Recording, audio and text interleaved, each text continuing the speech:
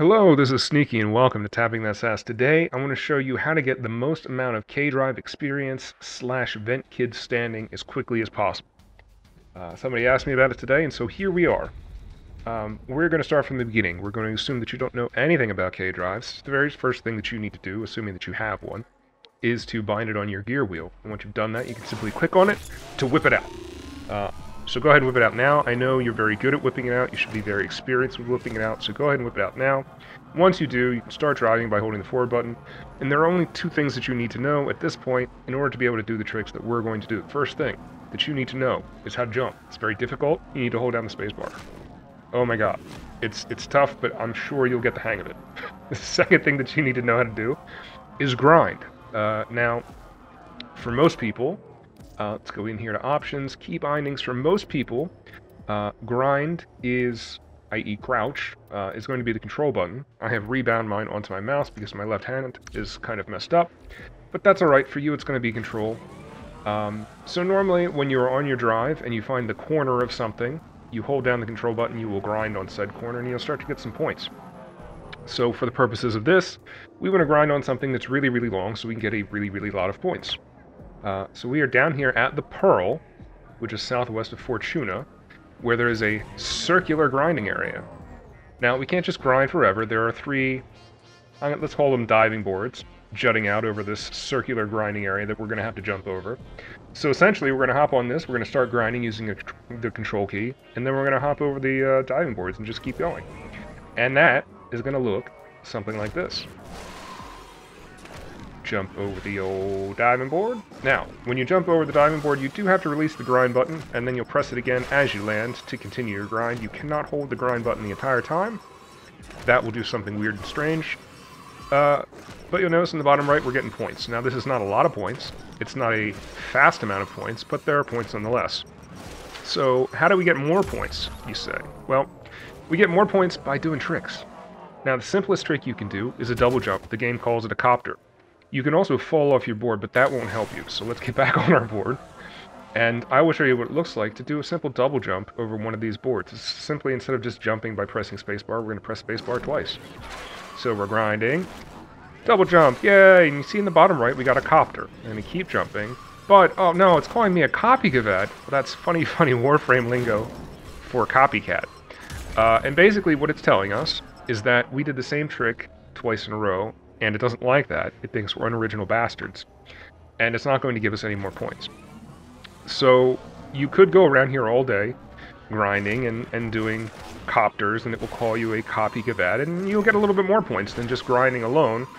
But it's not the most points you could get, because we're still a copycat. So the answer to that is to put a different type of jump between the double jumps over the diving boards. So this is where you need to pick one of two jumps. Now, there are all types of tricks that you can actually put between the diving boards, but for the purposes of this, we're going to do very simple. When you jump, if you hold the left mouse button, you will do a nose clutch. Or if you jump and hold the right mouse button, you'll do a nose planker. Very, very simple. You just need to pick one. I do a nose planker. I use the right mouse button, but you can use the left. Or you can do a more complicated jump. It doesn't really matter. But the general idea, and the final sequence that we're going to do to get all the fancy points, is to grind around this circle. We're going to double jump over the diving boards, and between each of the diving boards, we're going to put a regular jump.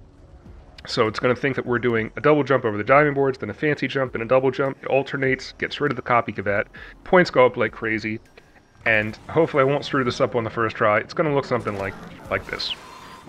Double jump, fancy jump, double jump, fancy jump, double jump, and you'll notice in the bottom right, now our points are going up. The multiplier is going up, and essentially what you want to do is wait until that number reaches about 3,000 multiplied together. This is math, you'll figure it out, and then hop off. And that's it. 3,000 is the most amount of action that you can get in a single jump. You want to do 3,000 of action, you want to end the jump, and then you can hop right back on, do another series of 3,000, and rinse and repeat, being a boring, unoriginal bastard, but confusing the game a little bit whilst doing it, and getting the most amount of faction points. And that is it. This, I believe, is the fastest way to get 3,000 points repeatedly as quick as possible. Now, the game is a little bit weird. When you get 3,000 points, you're not actually getting 3,000 faction. You're getting a quarter of that in faction, so you get 750 faction.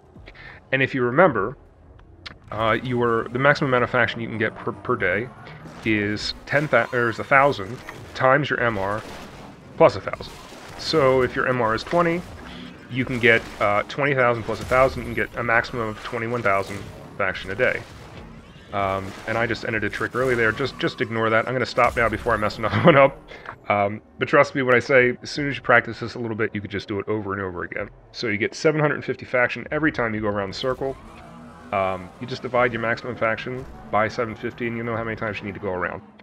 For me, it takes 10-12 minutes to get my maximum daily faction, and then we're all done. Now, the game does not want you to do it this way, and I agree that it is boring, and we're kind of tricking it a little bit, but if you want to get the most faction as quick as possible, this is the best way I know. So I hope it's helped you. If you have any questions about the method, or you have a faster way of getting the faction, go ahead and let me know in the comments below. Otherwise, I will catch you on the next video. Thanks.